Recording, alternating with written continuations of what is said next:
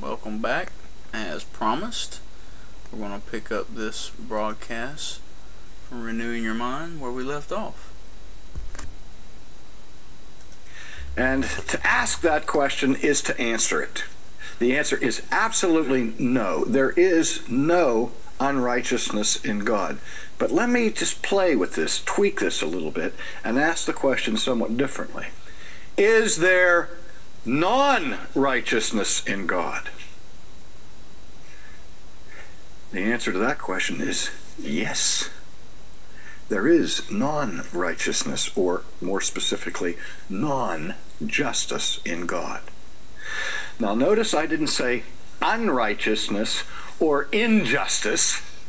I said non-righteousness or non-justice. Now I'm not just playing games here with this, but I want to take some time to explain what I'm talking about here. I'm going to my blackboard and I'm going to ask my students out there who are listening on the radio to use their visual imagination now and try to imagine this handsome man going, the people here are laughing when I'm going to the blackboard, which is really a green board, and I have my piece of chalk, and I'm going to draw a circle, as if I were going to make a happy face. And I'm going to put this word in that circle, justice, or if you want, I'll put in parentheses inside the circle, righteousness. Now this circle in which I've put the word justice or righteousness represents a concept, the concept of justness or righteousness, if you will. Now if we have a category called justice or righteousness, then anything that is not a part of this circle, anything that falls outside of this circle, would be what we call non-justice or non-righteousness. I mean, that's simple, isn't it? We have these two categories, justice and non-justice, or righteousness and non-righteousness. Those are mutually exclusive categories. Those circles cannot overlap or intersect, because non-justice refers to everything outside of the circle or the category of justice. You with me so far? Okay. Now I'm going to put a second circle on my board, only this time I'm going to put that circle on the outside of the perimeter of the first circle, so that the first circle is now inside the second circle. Okay? Now, everything in the second circle, the outer circle, is still non-justice or non-righteousness. Now I'm going to do just a little bit more artwork, and this is all you'll have to do now with your imagination, is that I'm going to draw a vertical line at the top of the two circles that splits in half the outer circle. Just a short little line that divides the top half of the outer circle. I hope that's descriptive enough for you to visualize it. And then at the bottom, I'm going to draw another vertical line like that, so that now my outer circle has been divided into two half circles. Looks like a crescent moon. Now I've done that for this reason.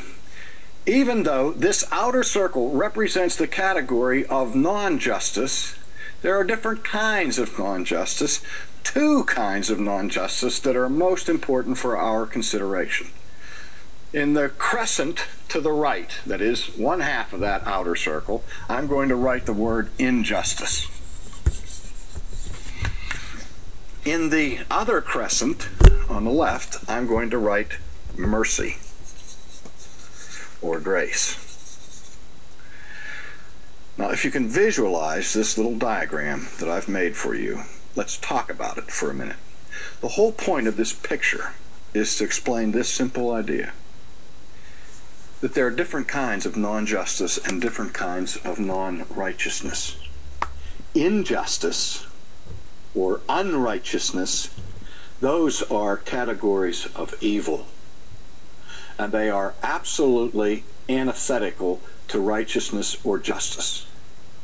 if God ever did anything that was unjust or unrighteous or unjust, okay, if he committed an injustice against anyone, he would no longer be a righteous God.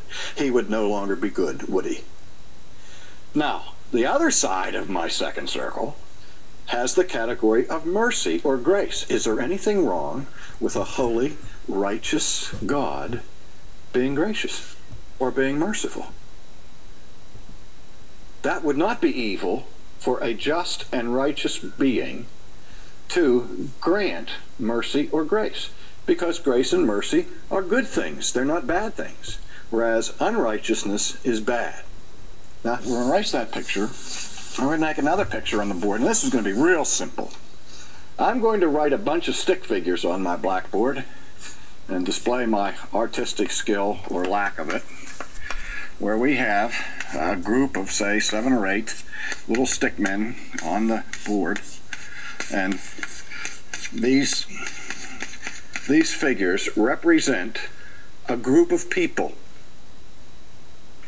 Now, when we talk about the doctrine of election, we understand that some people receive the grace of election and some do not.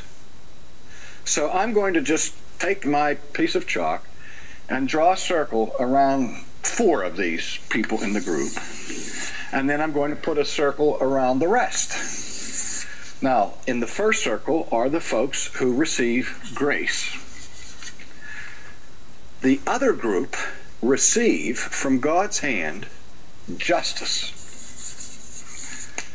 That is, the elect receive the grace of God, the non-elect receive the justice of God. Am I going too fast? The elect receive grace or mercy, the non-elect receive justice. Now, so far, has anybody in my picture been a victim of God's injustice or unrighteousness? Of course not. And this is what Paul is getting at here when he asks the question, is there unrighteousness of God? The question is asked because God's grace is not given equally to everybody. And since God gives a gracious gift to Jacob that he doesn't give to Esau, this seems like it's not fair, because the protest goes like that. If I give grace to one person, then I must give grace to everybody else. Right? Isn't that the way we think? That's the American way. That's the democratic way. But let's take an analogy drawn from prisoners who have been convicted of murder in the first degree. And the governor of the state decides to execute executive clemency and to pardon one of those criminals. Now, that criminal does not deserve to be pardoned. He deserves to be executed. He has escaped justice, and he's received mercy. Now, suppose the governor does not choose to pardon the other convicted murderers, and they are punished. Have they been unjustly punished? Of course not. They received justice. The other person received grace. Now, I ask you this. Is it necessary, if the governor pardons one, that he must therefore pardon all? Well, I would ask you, by what law is it so that if one receives mercy, everybody has to receive mercy? That would be true only if justice requires it. But we're not talking about justice here.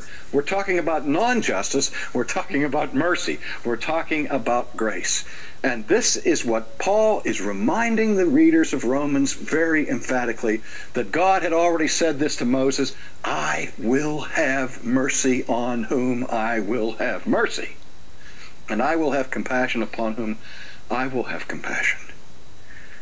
This is one of the most crucial concepts to understand about biblical Christianity, and it's one few of us really ever grasp. Because as I've said before, I've never met a Christian who said to me they did not believe in the sovereignty of God. Okay, and we're going to stop right there. Again, for the sake of time of this video, thanks for watching.